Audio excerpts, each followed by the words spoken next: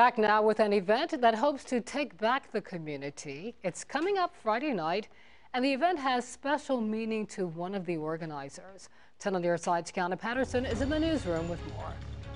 Yes, Regina, we're halfway through the month, but it is not too late to come up with some New Year's resolutions. Several organizations are working together to help kids start off on the right foot, and it's called Bent Not Broken.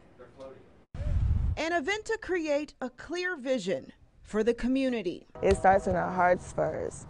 A vision of change and unity. We're making vision boards to sow into our spirits and to sow into our character. LaTonya Snow, the Auntie Advocate, organized the event. She says it's a call for more people to speak out against gun violence. It's hard, but it's possible.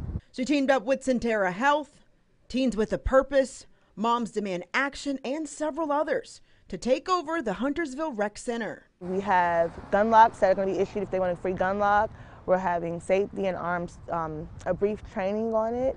And then we're going to have surveys done from our community citizens so we can present those to City Council about the concerns that are in the community. There will also be several performances.